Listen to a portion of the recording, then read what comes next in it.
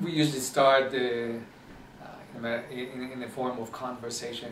I would be talking to the parents that will tell me about the issue that we have to resolve, how long it's been there, the intensity, the frequency.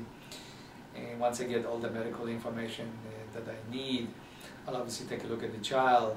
Typically use a special flashlight to look at the child's ears, look at his nose, then look at his throat, and then feel the neck.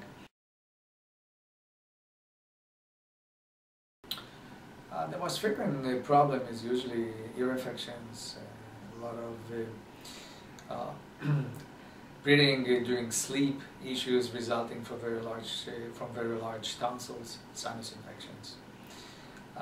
The intent is to treat everything medically.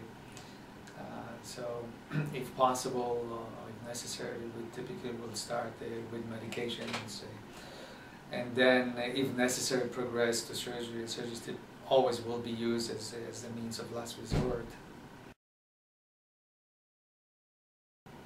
The easiest thing I can recommend is to have parents explain to the children that I'm not going to be doing anything painful. Essentially, they're here for me to look at their ears, noses, and throats, and this typically is done using a little flashlight. So there's nothing that I typically do that involves any pain at all.